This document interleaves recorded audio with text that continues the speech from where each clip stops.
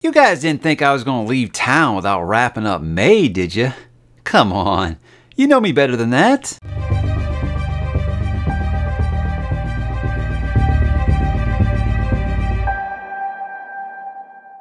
Hey, what's up, bookworms? We're back with another monthly wrap-up, this time for May. I can't believe it's already June. This is wild, man. 2024 seems like it's going by faster than any year since I started this channel. And it's just been an adventure. May was definitely an adventure. We're going to kind of talk about that as we go along. So let's begin like usual, talking about what I read in May. I read 4 novels in one collection, I guess you would call it. Let's begin with the beginning. Begin with the beginning. This is awesome, Mike. Let's begin with the prologue here. The Color of Magic, Terry Pratchett. That was my first foray into the world of the turtle. Discworld, that is. I think everyone was shouting from the rooftops for me to start Discworld. And then once I started Discworld, they were shouting at me that I was reading it wrong. And look, I had all of the warnings about this. I tried to explain to people, look, I had a patron buy me 5 books, okay? Those are the 5 that I'm reading. So obviously I was going to start with Color of Magic. Yes, you guys are right. All those things that you told me that were going to not click for me, they did not click for me. For me, most of it was like I liked the dialogue. The humor was pretty good. I really enjoyed a lot of things about it. I enjoyed, Two Flower. I enjoyed Rincewind. And it was like I just didn't enjoy not knowing exactly what the narrative was trying to do. It's like he flipped all over the place. What I said was it was kind of like your ADD drunk uncle trying to tell you about some story he liked when he was a kid. That's kind of how I explained that. Is that it was interesting enough, but it just, I know it was supposed to be like satire or something else, which I'm not really aware of what that was. So, it wasn't a bad read. It was one of those like, yeah, all the things I was told about are true, and I will be continuing with Light Fantastic this summer. And I know that's probably just made a lot of Discworld fans also shriek. But, I also have Guards. I also have Mort, and I have Equal Rights. Those are the 5 books I have. So I'm going to read those 5. And then I will decide if I will be continuing along the Discworld going forward. So again, not the best book, but not the worst. It wasn't nearly as bad as everyone told me. It was just kind of confusing, which again is what I was warned about. Priest of Crowns, the last book in War for the Rose Throne by Peter McLean. This was excellent. Like my only complaint was that it ended. I did feel like the climax was just really, really quick. And again, I felt like it should have been 5 books. And that's a good thing. But I think what I had actually heard is that McLean had actually had some issues with his publisher, and they were telling him to wrap the story up. So I don't know. I was quite happy with it. I did a review for the entire series on the channel. I was very, very excited to talk about it because I want other grimdark lovers to discover this series. Because, it was really, really good finale, and like the last few sentences are just like, so good. It was really, really excellent the way that it ended. So it's one of those things, guys, when you read Grimdark, you're always not going to have sunshines and puppy dog at the end. But, I think the way that it did end was very satisfying as a Grimdark lover. And I think that if you guys are into, Mark Lawrence, Mike Shackle's The Last War, if you're into like Joe Abercrombie's First Law, I think you're going to be quite into War for the Rose Throne. I recommend it to everybody. You Like It Darker, the new short story collection by Stephen King. Liked it quite a bit. Jaime and I got together and talked about it for an hour. We went through all 12 stories, talked about connections within the multiverse and all those fun things. Anytime it's a Stephen King release month, it always feels like an event, especially when it's not a crime detective novel. It's really, really cool to see him kind of go back to his roots a little bit. The Silverblood Promise by James Logan. Did talk at length about this one. Thought the way I described it was a perfectly adequate fantasy debut. It wasn't anything that's going to blow you away. But I do think it was very much for a debut novel. It was very good. And it was good enough that I'm interested in continuing with book 2 when it does come out. And if book 2 was available right now, I'd pick it up. So I think it did its job. It set the stage. It kind of introduced the last part of a trio a little too late, I think, in the first book. But the main duo of Lucan and Flea in this, they're so good. They're just so fun to be around. You just want to hang out with them, listen to them just banter back and forth. It's really good. So I think with Silverblood Promise is a lot of people were saying, oh, it's like Liza Locklemore, and people were feeling disappointed. If you go into it expecting Liza Locklemore, yeah, you're going to be let down because it's not Liza Locklemore. Like the banter, I can see why some people might do that. It does deal with, like, street level crime and stuff. So I think you could see why some people would be saying that. But guys, you got to remember, that's things they put on the front of books to sell more books. I don't think that you should go into this expecting the lies of Lachlan Moore, and I think it's really unfair to a debut fantasy author to put that on them. So again, your mileage is going to vary on that. I had a good enough time with it. I'm interested in seeing where it goes. But again, it isn't anything I say, you must break your TBR right now and read it. And then House of Assassins by Larry Correia.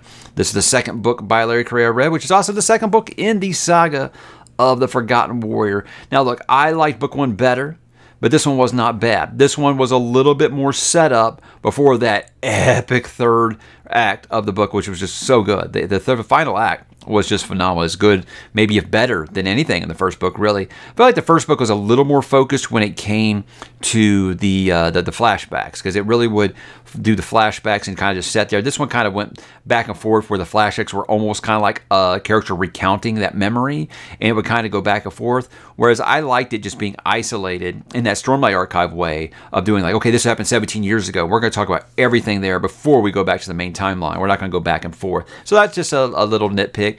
So nothing really wrong with it. I think he did a good job of developing some of those side characters, so it wasn't just, the first book, I was about ℓ𝕬𝕳 and I was about Ashok. Now, with book 2, ℓ𝕬𝕳 does take kind of a step back in this one. He's kind of a background character, and I didn't think that was a good choice, but he took the time to develop Thera and Gutch and Jagdish, and I started to really like those characters. So he did his job there. So I'm hoping in book 3, we're getting that inevitable meet back up between Ashok and ℓ𝕬𝕳, and I think it's going to be good times. Business is about to pick up, as one old Jim Ross might have said. So I'm really enjoying that world, and I think that if you guys, you like fantasy and you're tired of fantasy that just takes forever to get to the damn point, I think that Larry Correia is going to be just for you, because he has really just found this way to make fantasies almost like a thriller in the pacing, and I didn't think that that was really possible, but it's really good, guys. I hope you guys will check it out. But there can only be one, right, when it comes to my book of the month. I had several contenders this month, and I'm not going to say several when I only had one. I've always been confused about that. Does several mean 7, or does it just mean many? I should probably know that, and I probably just embarrassed myself. But hey, it wouldn't be the first time. It definitely won't be the last time. I had multiple choices that I was considering for my book of the month, and it was really hard for me because I feel like I always place these rules on myself. I say that rereads don't count, collections don't count, things like that. But guys, for me, it's impossible for me not to pick You Like It Darker, because this was the best thing that I read this month. I was completely floored by how this turned out, because a lot of things in the last decade, Stephen King has just kind of promoted, the marketing team has promoted the book as something, and then you get it, and it's not like that thing at all. So you were talking, this one was just talking about how, okay, he's going back to his roots, he's going back to some horror, he's going back to some messed up stuff, and then you would get the book, and you would think, oh, okay, well, you get one dark story, and then you get, like, here's 11 other things that are just like, the things he's been doing.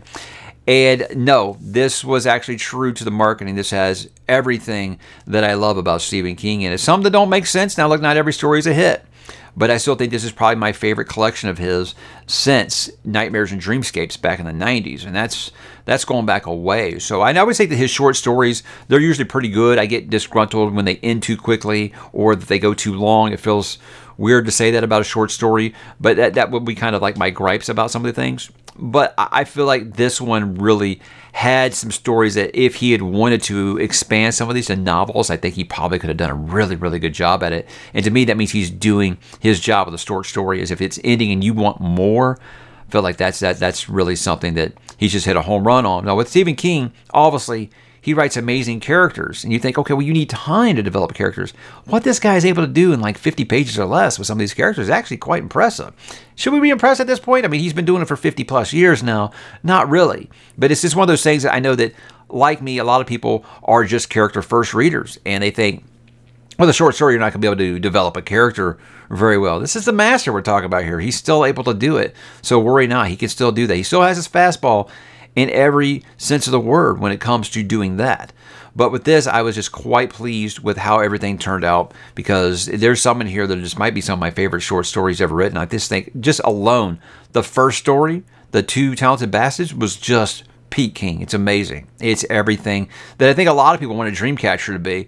I feel like he really did hit out of the park in that one. And yes, I would absolutely love like a 300 to 500 page novel about that story. I think it could be just amazing. So, so many hits in here. The sequel to Cujo is the one that's getting a lot of the run, and it was one of those where I felt like if you hadn't actually said it was a sequel to Cujo and had a different character name, you could have probably told another story. But with that, it was more of like just catching up with that character, the lead character or not the lead character, but a character from Cujo.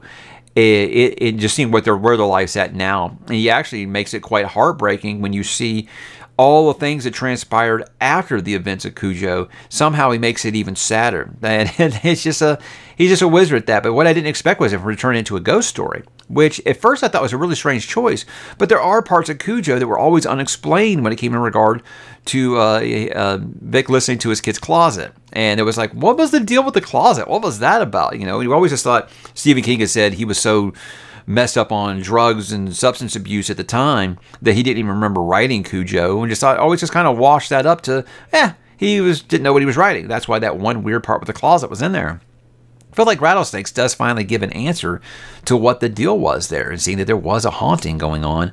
And to me, it was very satisfying. So, yes, I usually wouldn't count a collection on a book of the month or something like this, but it was too good to ignore. It really was. I just enjoyed it so much. I read it in like 2.5 days. I just blew through this.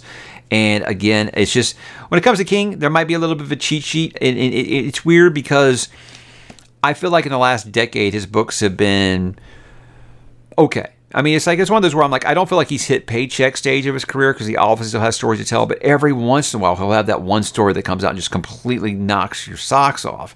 And I would put this up there with like a Later, where it was something that like I didn't expect it to be as good as it did turn out to be. So that's why I could not just kind of follow that rule and say I can't count a collection, because this was without a doubt the best thing that I read in the month of May. So if you guys like Stephen King, you don't like Stephen King, you don't have to read anything else to really enjoy this. You don't even have to read Cujo to understand this. Just know that if you haven't read Cujo and you want to, the story Rattlesnakes does spoil everything that happens in Cujo. So take that into consideration.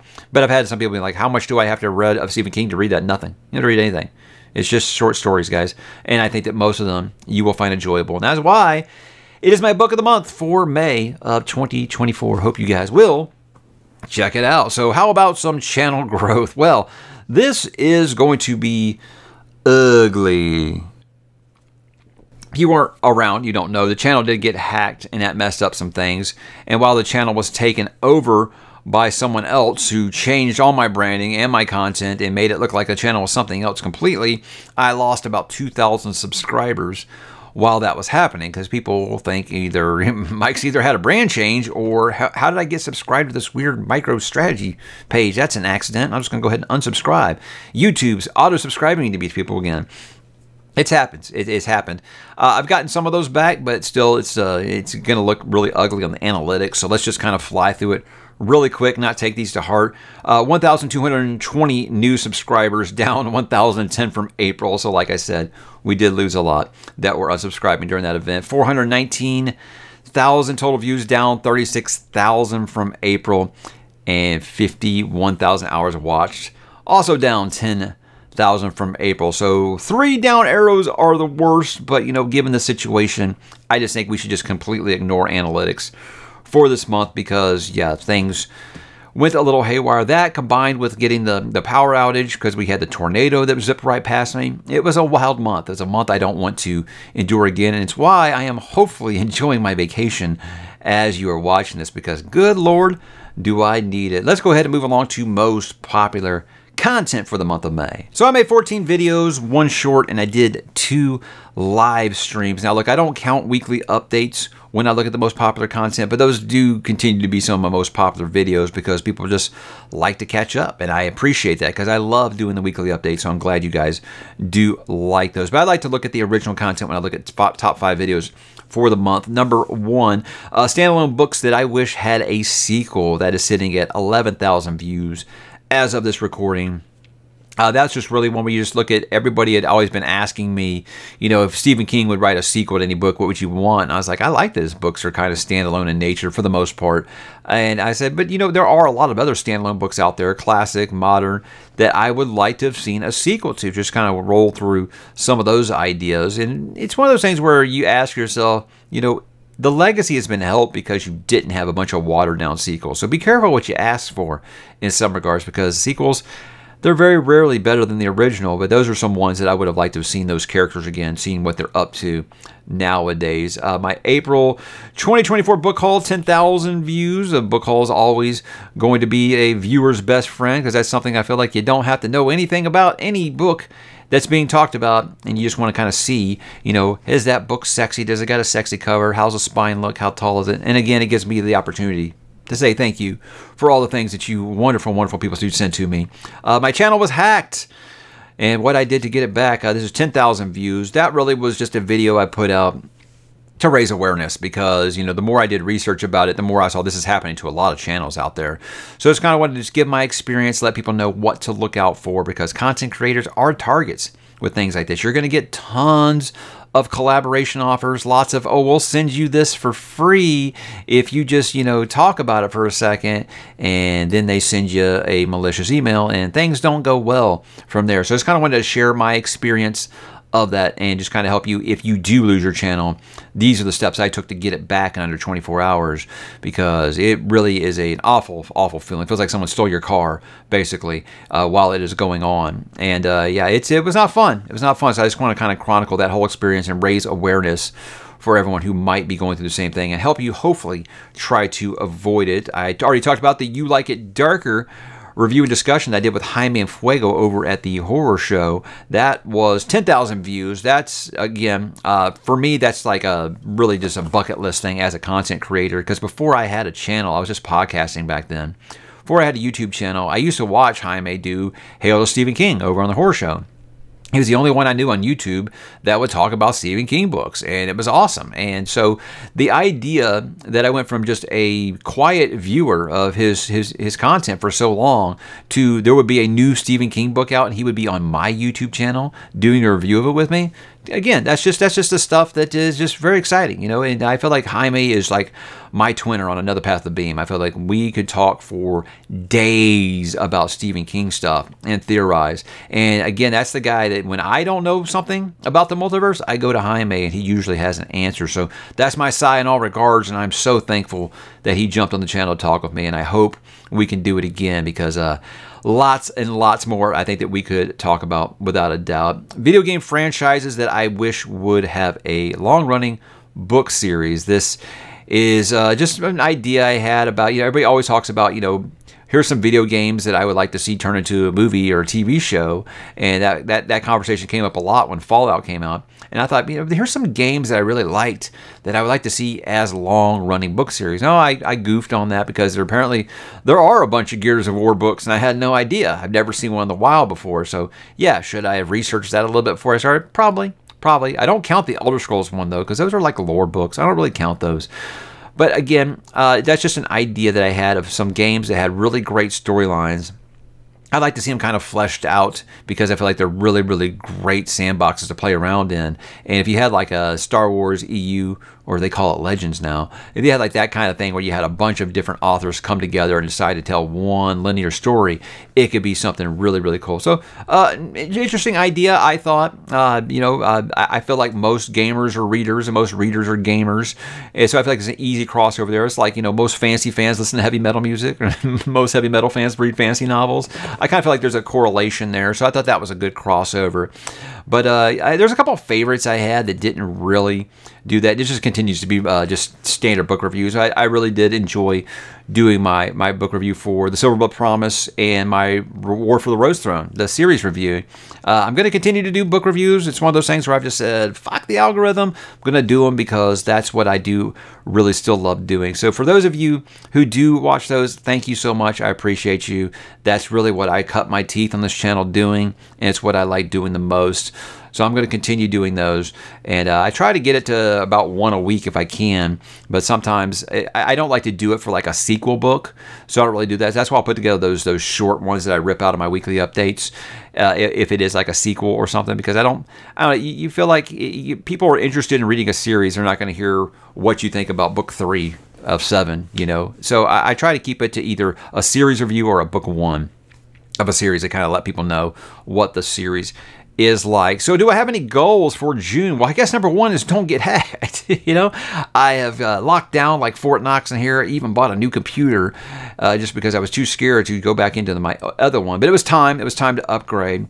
So just try to fully recover from all that. Try to get back those viewers I lost.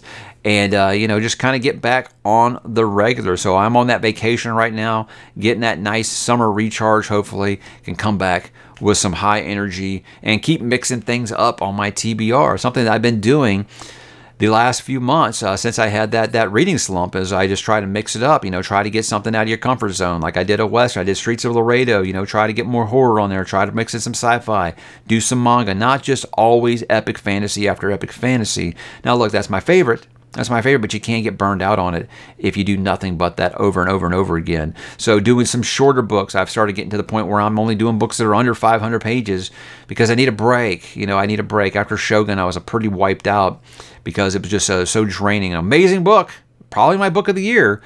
But I'm just saying that, you know, you need a break after that. And that's why I'm kind of pushing off some of these longer reads until probably in the fall sometime when I get feeling back to normal here. But that was my month, guys. I'm looking forward to hopefully collaborating with some other YouTubers out there here in the next coming months. Got several things kind of set up, nothing really set in stone. We got some things set up that we're going to be doing. I'm going to be doing the ℚ𝕦𝕤𝕤𝕤 with Philip and Brian and John over at Talking Story. It's going to be a lot of fun here very soon. But yeah, just continue to collaborate. Again, I came up as a podcaster, guys. I love to talk to other creators. It's just something that I like to do. I am a conversationalist at heart, and that's why I like talking to you guys. So, folks, what was your favorite book in the month of May? What was your favorite video that I made? What was your least favorite video that I made? I'm perfectly okay if you tell me these things down below. I would love to hear how the month went for you. So drop in the comments, guys. Let me know what your book of the month was, and I will talk to you there.